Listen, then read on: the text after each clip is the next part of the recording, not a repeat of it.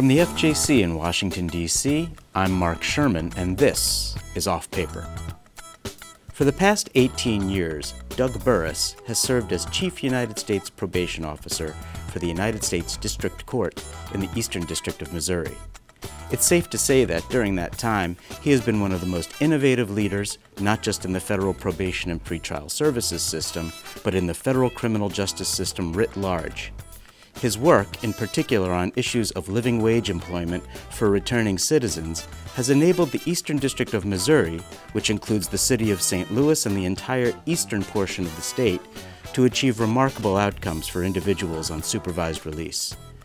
Doug is the first federal chief probation officer to have hired a returning citizen to work in the probation office as a community resources specialist. He's also the first and only federal chief to be a member of Harvard Kennedy School's executive session on community corrections. Doug's extraordinary leadership has been recognized by the White House, the Department of Justice, the Administrative Office of the U.S. Courts, and many other federal, state, and local governmental and non-governmental organizations. This year, Doug will be retiring, so before he rides off into the sunset, I wanted to take this opportunity to pick his brain about innovation and leadership in the criminal justice system. We've got Doug Burris in the house today, folks, and the suspense is killing me, so let's get to it. Doug, it's great to have you on the program. Thank you, Mark, and I must start off by saying two things. One is working with the FJC has been one of the career highlights for me. The outstanding people that work for the greater good here, it's just amazing. And the other thing, I really appreciate the fact that you contacted my mother and had her write the opening script for you. Thank you, Doug, and the check is in the mail. So, you and I have known each other for a long time. So, full disclosure to the audience, I am not objective when it comes to your work. And I've sort of had a front row seat for your entire tenure as chief. And I've really learned a lot by watching you in action. So, to help me prepare for this episode, you were kind enough to send me some ideas about the things you think are important for us to discuss. And you sent them in the form of questions that I might ask you. The first question, and I think it is so interesting that this is actually the first question in the list that you sent me, is, what fears do you have for our criminal justice system? So let's start with that, Doug. What fears do you have? Unfortunately, I have several. The first is the way we continue to measure failure, or what we count as failure in our system. The states and the federal system often use rearrest rates to determine if someone is successful on supervision or not. Not reconviction rates, but rearrest rates. And in my state, Missouri, and I'm sure most other states, there are communities where if you're a person of color, you're much more likely to be stopped and arrested, frankly, than you are if you're a white person like me. And I'll give you one great example. One of our best successes was a man who been to prison actually 6 times, and when he came out, we got him a job with a utility company. He restored his family. His daughter's actually in law school now. He's doing everything right. He has worked at the same job for the last 15 years. One day he was driving through one of these communities and was pulled over. He asked the police officer, "Why did you stop me?" And he said, "Because you were speeding." And his response was, "No, I wasn't. I'm driving my company utility truck. Let me show you the GPS to show you that I was actually going 5 miles under the speed limit." He ended up in handcuffs on the sidewalk, and the officer did a search of the utility truck where he found a knife, a putty knife, in the toolbox in the truck, and he charged him with arrested him for possession of a dangerous weapon. He booked out, the charges were never formally filed, but on paper that man is a failure when he is one of the greatest successes of our community that we're extremely proud of. I think we need to get way past this judging success based on rearrest. And there are people that stumble, that may get a DUI or something like that. But if they're not harming the community, if they're not doing anything, if they're not dealing kilos, and they're coming home from a celebration at work or something like that, I don't think that's a failure either. So I think we've got to be much more open as to what we judge success as. The second thing would be, I think from time to time our system has what's called a flavor of the year product, where we really get excited about one thing and it becomes everything, and that's what we concentrate on. And I think that perhaps we're getting a little too excited about an in-depth cognitive skills program at the expense of other things that have proven to work, just standard drug treatment, employment, many other things, just simple basic assistance. And this really scares me that we continue to fall into that trap. And then the final one is the funding for the halfway houses. The statistics show that people are significantly more successful when they transition through a halfway house having been released from prison. And it gives them the support and the opportunity to adapt to the community without just being dropped on the streets. And the Bureau of Prisons is closing halfway houses across the country, and that's going to result in more reincarceration. And there's no way around it. So those are three very meaty issues. When you're talking about, now you are the chief of the district that includes Ferguson, Missouri. Yes. So, and I know from conversations that you and I have had over the past couple of years, that is also an issue or a situation which has really raised this issue of how we measure recidivism using rearrest rates versus reconviction rates. In large part, your concern is that the sort of the disparate impact of using rearrest versus reconviction, or perhaps other more accurate types of measures. So can you elaborate more about that? Yes, and I have to say with Ferguson, when that happened, I wasn't surprised and I didn't think, well, why did this happen? My honest response was, what took so long? Yeah. Because I had seen so many of these communities that target the poor and the minorities. And it was shocking to me that, frankly, that it took so long. So you look how they set up a system in Ferguson, and not just Ferguson, but many surrounding communities.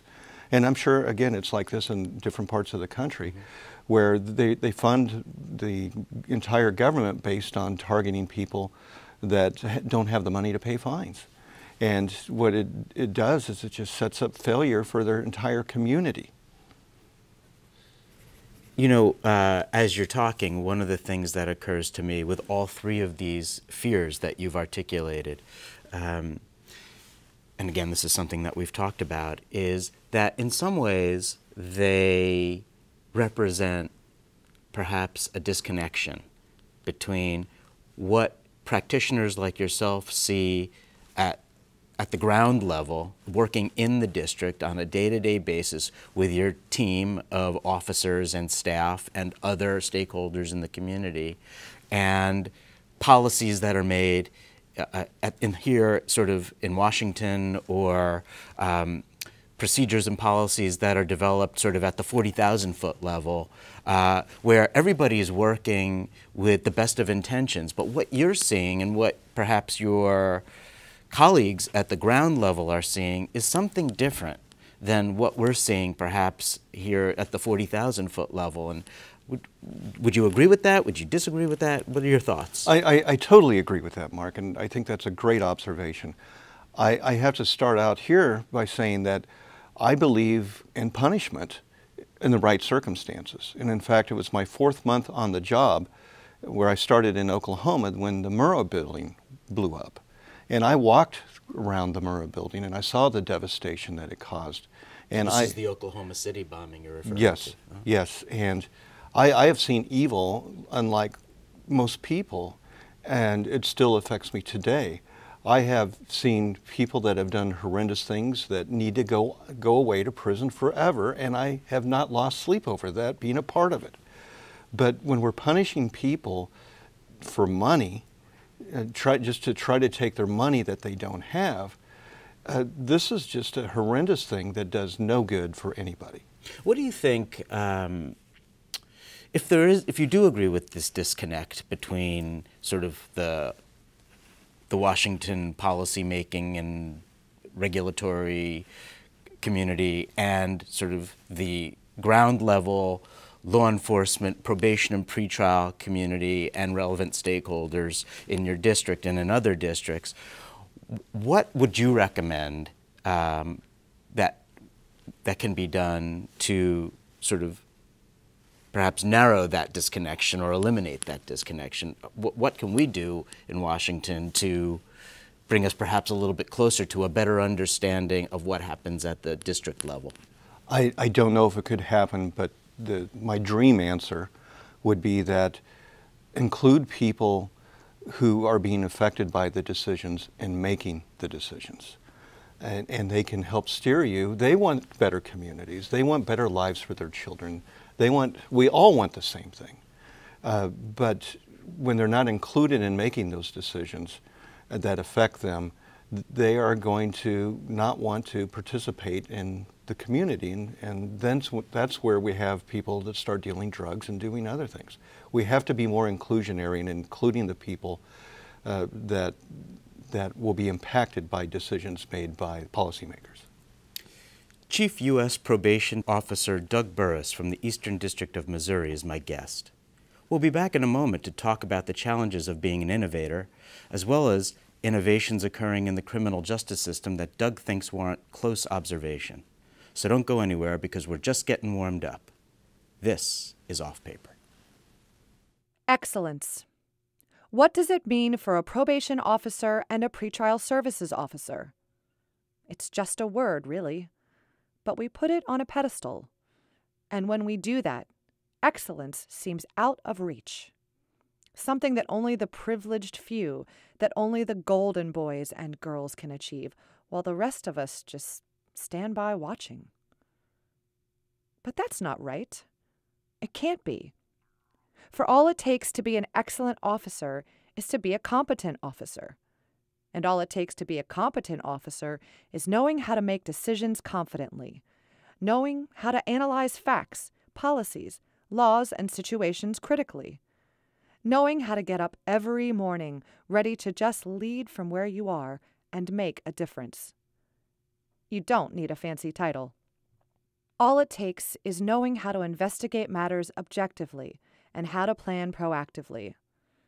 All it takes is knowing how to bounce back from a really bad moment and be resilient, and knowing how to be aware of your role as an officer. All it takes to be a competent officer is to supervise individuals in ways that will help them succeed. All it takes is to be a team player and to manage your work. That's it. We are all capable of achieving excellence. All of us. Learn more about the Federal Probation and Pretrial System's Charter for Excellence and the FJC's competencies for experienced U.S. probation and pretrial services officers at fjc.dcn. Welcome back. I'm talking with Doug Burris, Chief United States Probation Officer for the Eastern District of Missouri. Doug, so let's talk about innovation in criminal justice, since that's one of your favorite topics and one of my favorite topics too. You've been at the forefront for many years now, and I think one of the things for listeners to keep in mind is that it takes a fair amount of courage to innovate, because innovation means risking failure.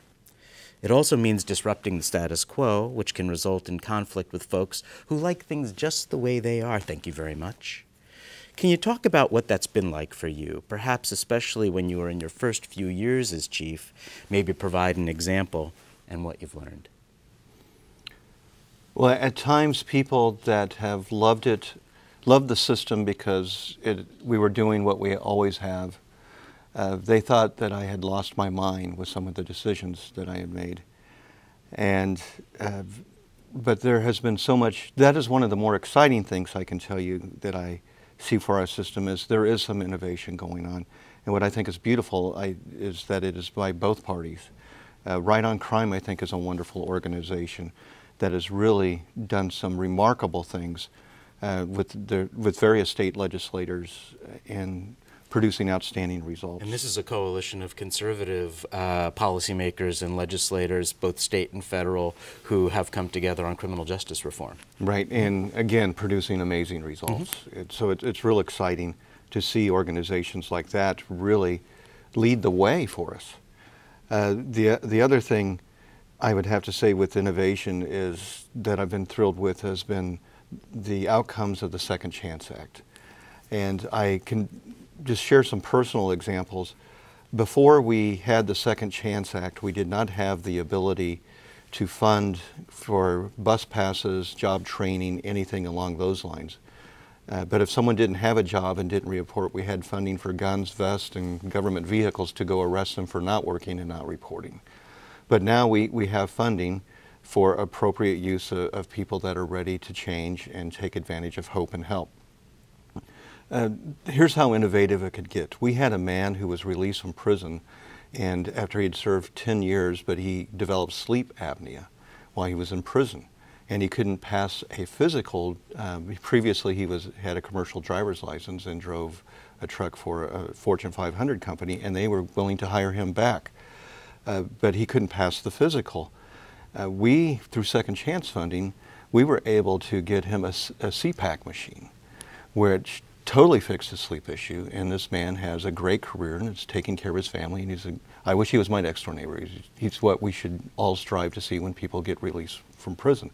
But when you go back to the old days where we didn't have money for bus passes or anything like that, we had to hold bake sales in the federal courthouse to try to fund programs to do innovative things and produce some amazing results. But the Second Chance Act is the most exciting piece of legislation I have ever seen during my career. All right, so let me take you back to the days of yore.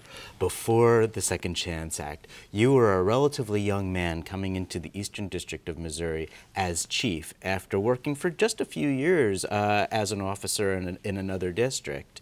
You're coming in, you have all these great ideas about the things that you want to do, all of these innovations that you want to implement.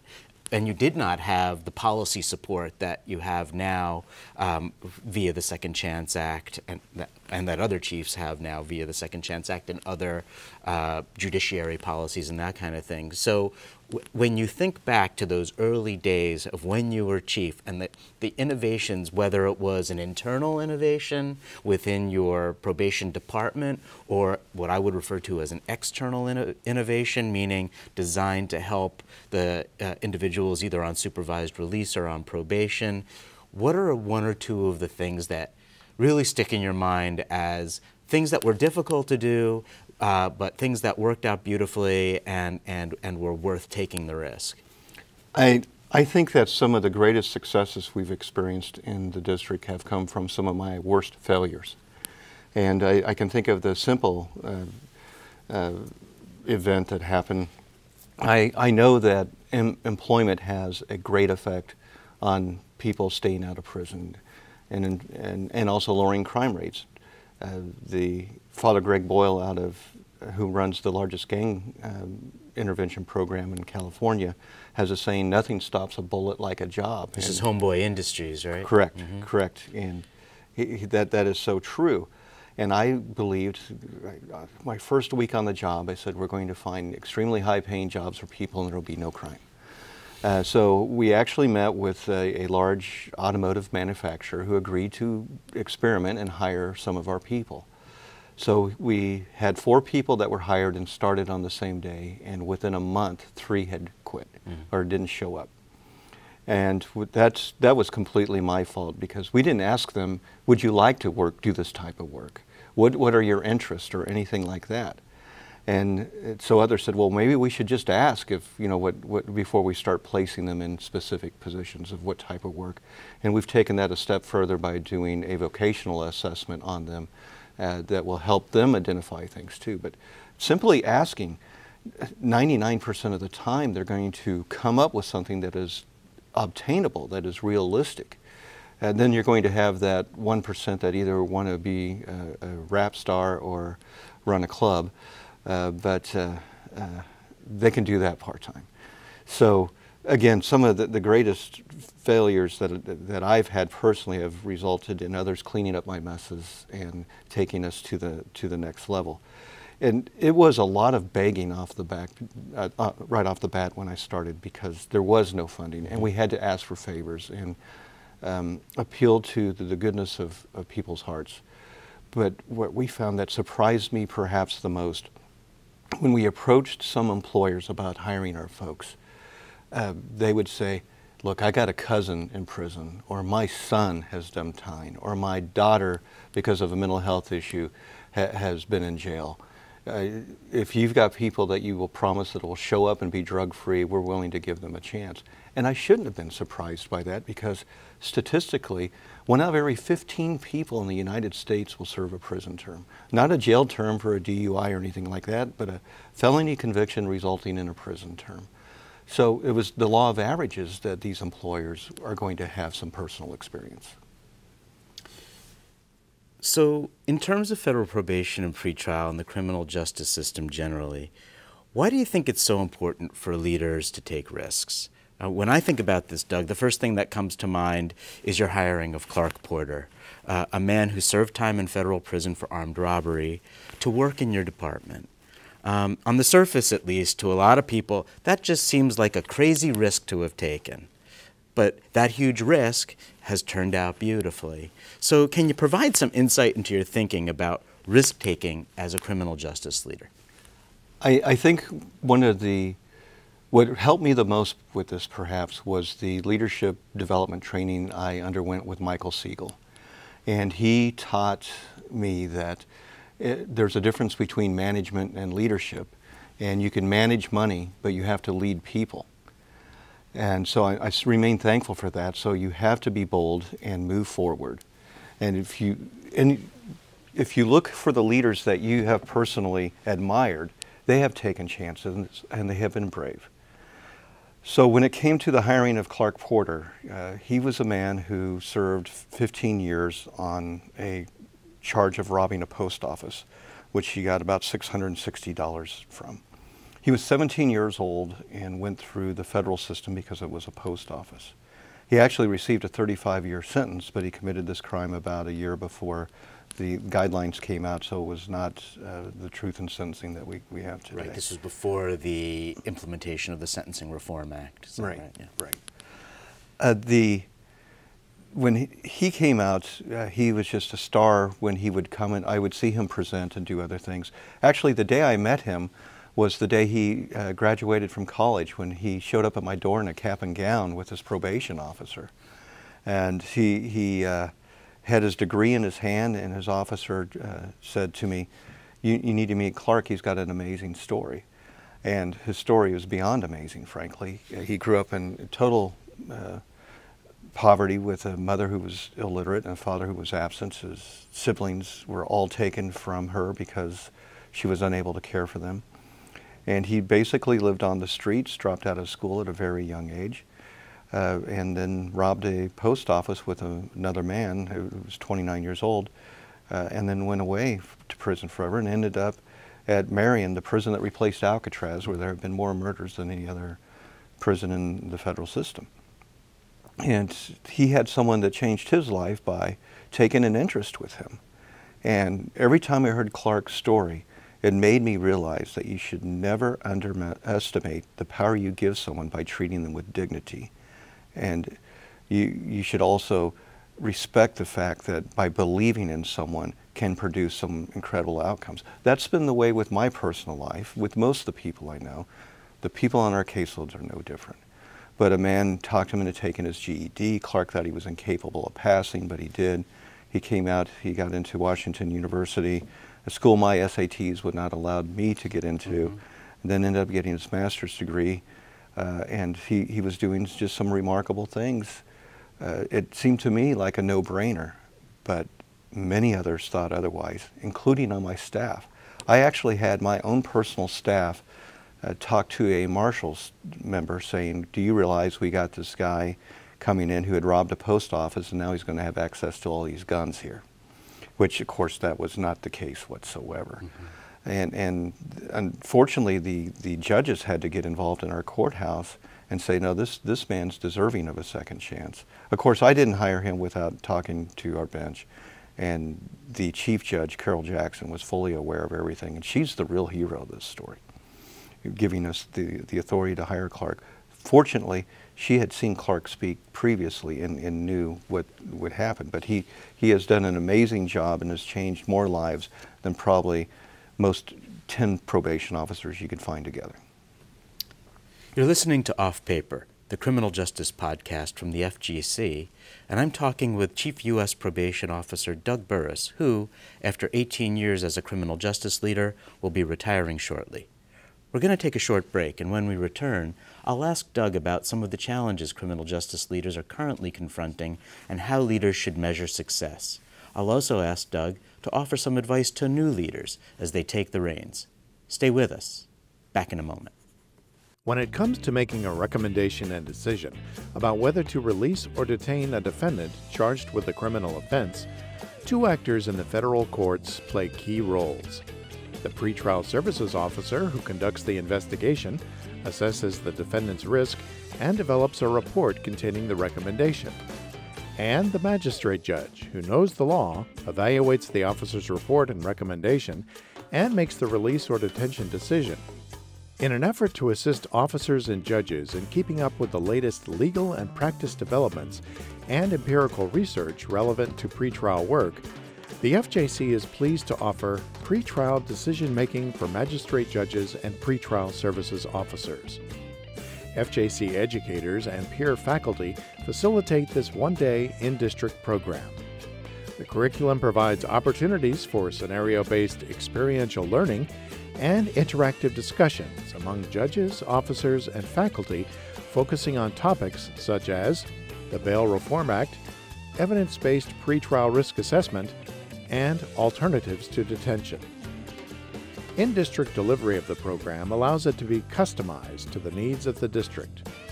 For more information, just go to fjc.dcn's Probation and Pretrial Services Education page and click on In-Person and Blended Programs. We're back with Doug Burris. Doug, with your impending retirement, you're now in a position to look in the rearview mirror a little bit at the criminal justice system and take some stock. We've already talked about some of the things you've been able to accomplish as a leader and innovator, so now I'm wondering how you see the challenges still facing the system, what they are, and if you could choose only one thing about the system to change, what would it be? That is a loaded question. And unfortunately, the one thing I would like to change about our system would have to change the entire country. And that is the new group of people we're bringing in, the millennials, to the workforce. Talk a little bit about that. I think that's of concern to a lot of leaders in the criminal justice system and in leadership and management generally. You can't, a day does not pass where you don't see an article in something like the Harvard Business Review or any sort of media that managers and leaders tend to read or look at or listen to where there is not some discussion about the challenges that millennials are posing for managers and leaders. So talk a little bit about that. The millennials, I have found, in most cases, are a little more self-serving. They want to know what the job can do for them instead of what they can do for the job. And they also want instant gratification. In fact, I think some believe that instant gratification takes too long. But I remember one person that we brought into a position who on her third day came in to talk about a promotion. And this is someone that didn't even know all the hallways in the building just yet. But I have to tell you, there is some good in them, and that is that they do take feedback well. Their IT skills are significantly better than what my generation has. But I think there's an expectation to be more inclusionary with them. Listen to what they say, ask what they're going through, things along those lines. And I've had some great successes, without any doubt. But it is frustrating when you have someone who wants a trophy for showing up. And that is really, really frustrating. You have to appeal to their passions. We all have different passions, without any doubt. But my generation, most of the people I see in our system, they don't care what they get out of life. They care about what they give in their life.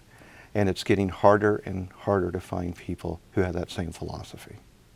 So it sounds like, in addition to with younger employees coming into the system, you offered some advice, which I think is very helpful, to be inclusive of their views, to solicit their input, to provide some opportunities for them to show their stuff, right. That kind of thing. That makes a lot of sense to me. What other challenges do you sort of see in the system in addition to trying to integrate younger employees into the workforce?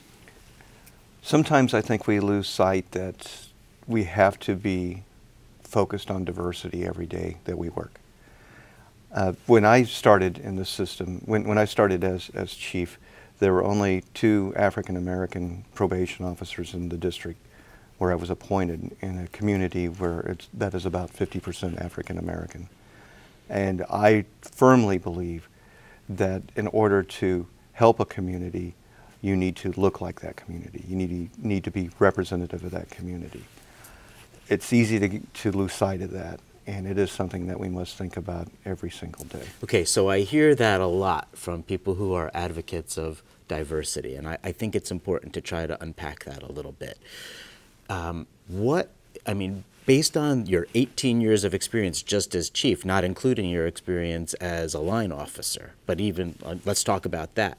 Why is it so important for the community of officers to look like the community in which they are enforcing the law? What does it mean to look like that community, and why is that so important when it comes to doing the actual work? Well, we could back up to Ferguson and use that as an example, where the police force in a very diverse community, I think around half African American, was mostly white, and of course all the leaders in the community were white. And it was because of that the community said enough. And you know, when they had the whole situation with Michael Brown, it wasn't just what had happened to Michael Brown. What they were upset about was this could have happened to anyone in the entire community. And so that's why I think it's important. Plus, I have found if you want to have credibility in a community, you've got to look like the community. And we didn't have it initially. So when you go to a community to help, if you have lived on their streets, you have staff members who have lived on their streets, grew up in their communities, they're going to be open, they're going to want to partner, and they're going to work with you towards positive change. So it's about, as you say, credibility, yes. Right? This person looks like me, therefore they understand me. Right. Is that fair? That's exactly right. All right. So it's not simply about sort of bean counting and making sure you've got the right number of, you know, different minorities on your staff and that kind of thing. That's not what it's about. It's about connecting with the community in a meaningful way. And doing that by having people on your staff who will be out in the community on a regular basis, interacting with people in the community who look like them, and therefore the people in the community feel like, if we're talking about a probation officer, for example, this probation officer can understand where I'm coming from because he looks like me and perhaps has had very similar experiences to me. Perhaps that probation officer has gotten pulled over by a police officer, you know, when perhaps a white officer or individual may not have been pulled over in the same circumstance. So that's what you're talking about. That is exactly right. And that has happened where we've had African American officers pulled over in these communities where none of the rest of us do, to the point we had to get the FBI involved. So how does that translate into the day-to-day work that an officer does?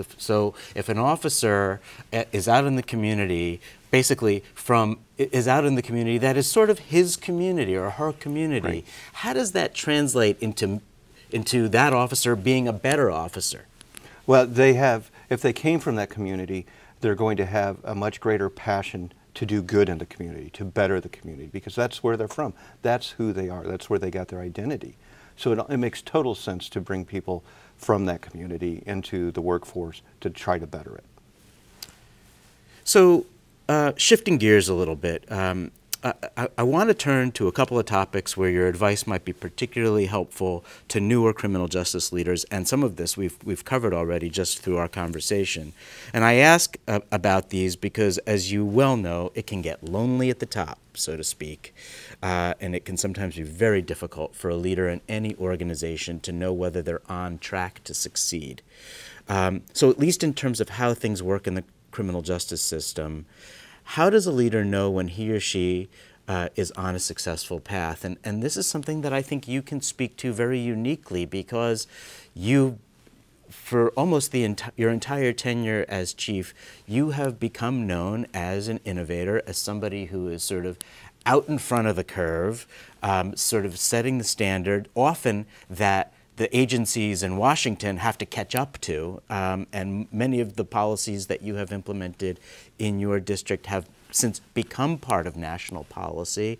So that had to be an extraordinarily lonely feeling for you when you've had pushback, you referred to before, pushback from your staff about certain innovations, like hiring Clark, and you've had pushback from the top, you know, where your priorities might not have matched the priorities of Washington, and, you know, you've got people pushing back from all different sides. So that's got to be a pretty lonely place to be, but you seem to have thrived on it, and you know, we now have a large number of newer chiefs in the system.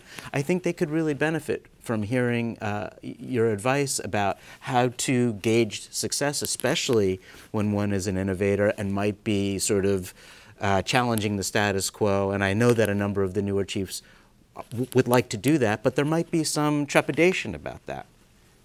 Yeah, there were a few occasions where I wondered what the hell I got myself into. And I remember not knowing what to do, so I just left the courthouse and went on a long walk. And just remembered my first day about what I said I was going to do, and I wanted to hold firm to that. Then you have to start really celebrating the successes, no matter how small they may seem.